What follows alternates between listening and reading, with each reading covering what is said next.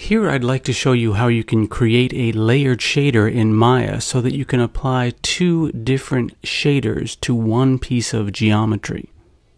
The concept of a layered shader is similar to something you might see in Photoshop, where you're able to create two separate image layers and stack one on top of the other. Here in Maya you're able to do the same thing with a layered shader, and I'll demonstrate that now. So I've got a Maya scene open here, and I've got some geometry set up for a ground plane in the background, and then I've got this geometry of a beer bottle in the foreground. And when I look at this through the camera, you'll see how I have this composition set up to be rendered. I'm going to open the Hypershade window so we can look at the shaders that I've set up here.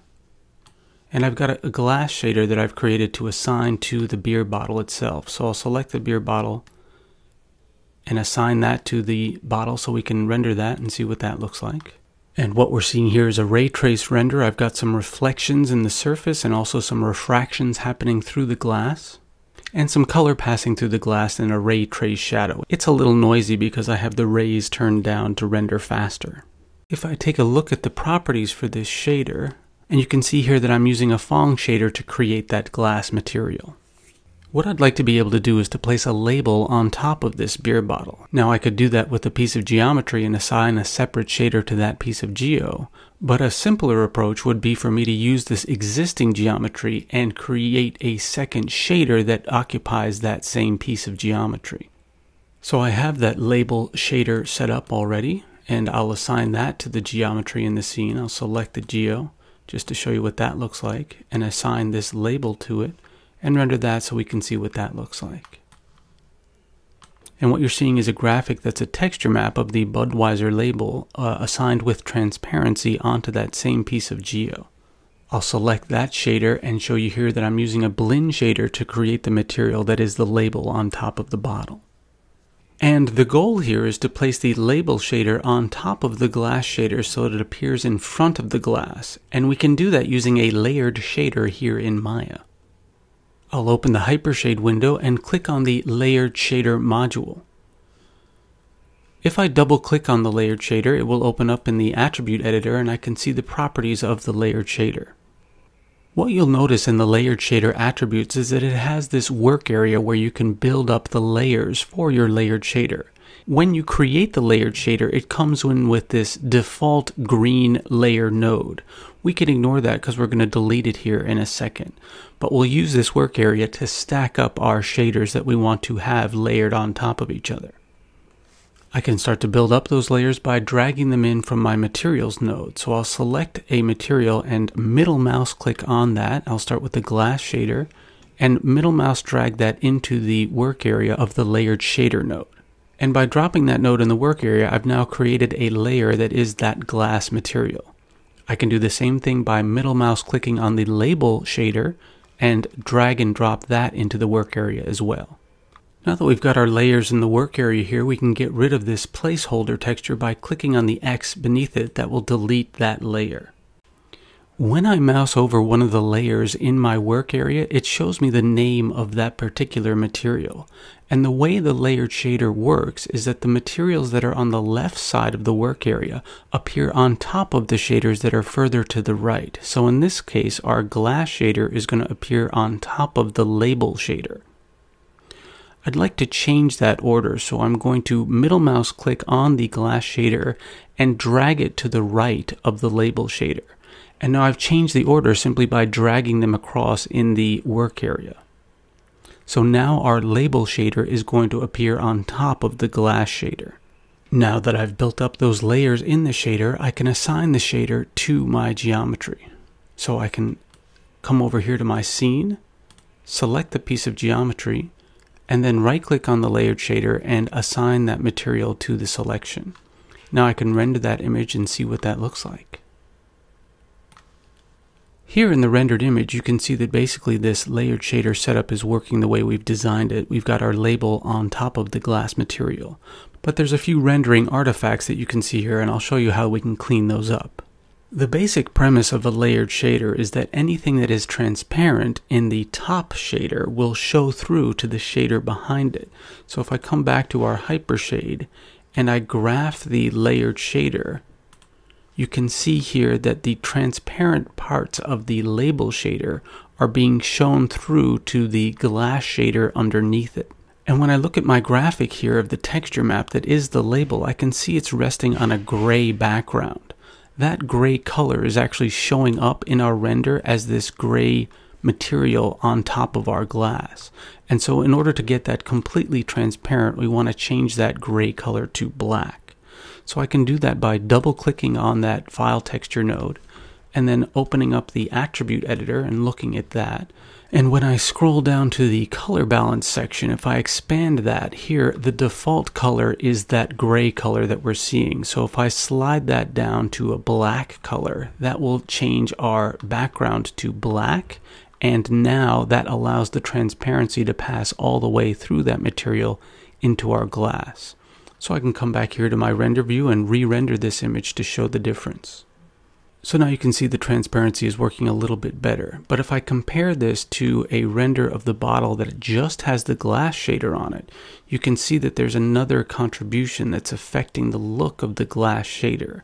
And that's the specular map that's coming from our label texture. The specularity is being layered on top of the glass shader, so you're getting this kind of soft glow around some of the highlights that we're not seeing in the glass texture itself. And what that means is that we're basically doubling up our specular highlights. So if I select the shader here, you're seeing we're getting specular highlights from our Phong glass material, but we're also getting specular highlights from our label material, and we'd like to stop that from passing through.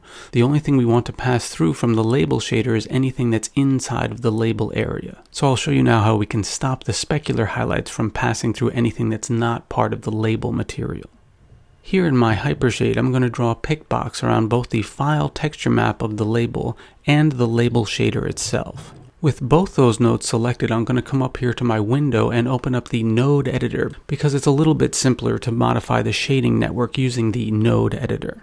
With those nodes visible in the node editor, I can come up here and expand the view to show all of the connections in each of those nodes. And then I'll zoom out. And then I'll click on the Layout button to arrange those in the Node Editor view. And what you should notice here is that I've got two connections happening on my shading network. From the texture map of the label, I'm taking the color channel and connecting that to my label shader, but I'm also taking the alpha channel information from that label texture map and assigning that to the transparency of the label shader. And it's that transparency that allows us to see through to the glass behind the shader.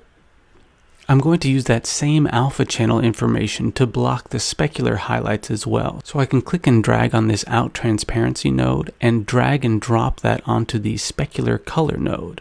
And when I make that connection, now the alpha channel is also going to block the specular color. Now that I've made that connection, I can come back here and render the image and see how that looks. So if I compare this rendered image with the previous rendered image, you can see that there's a difference between the two renders. But what's actually happened is that the alpha channel is blocking the specularity on the label section and not on the glass section. So what we want to do to compensate that is invert the alpha channel as it's applied to the specular highlights. I'm going to come back here to my Hypershade and select the Utilities node. Inside of the Utilities node, I'm going to drag down alphabetically until I get to the Reverse node, and I'll click on that to add it to my work area.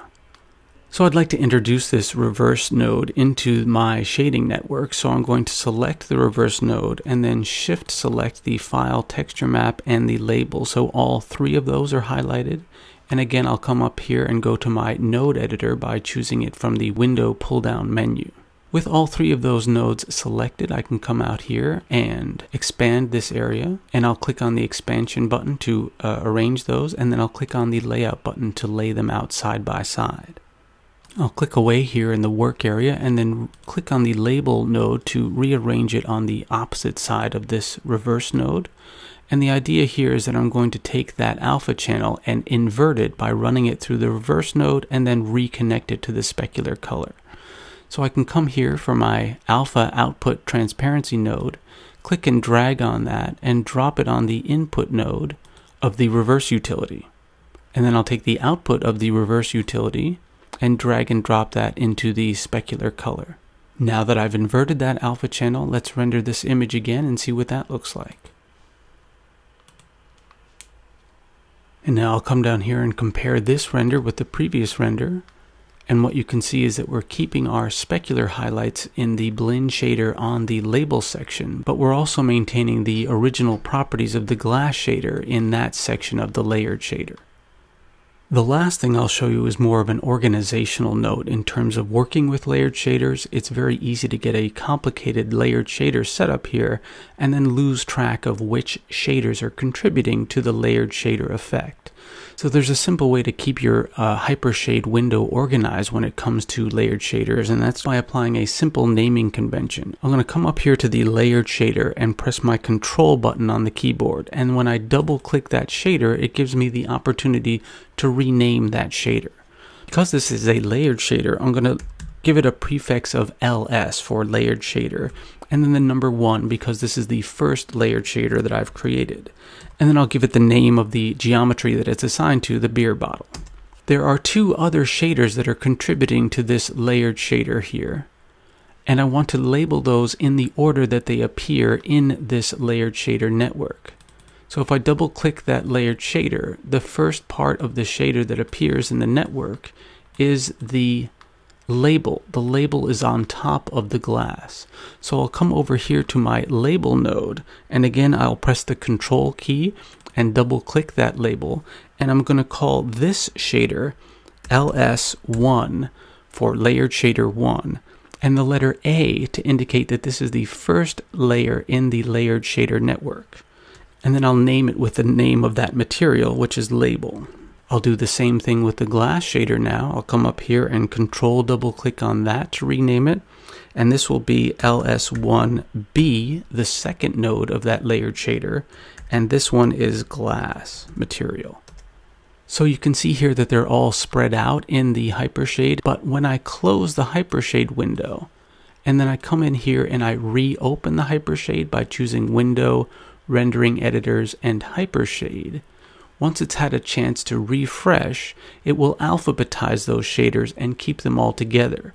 So for example, here is LS1, the beer shader, and then right next to that is LS1A, the first component in the layered shader named label, and then LS1B, the glass that goes behind that. So that's just a simple naming convention that will keep your layered shaders organized in your Hypershade view.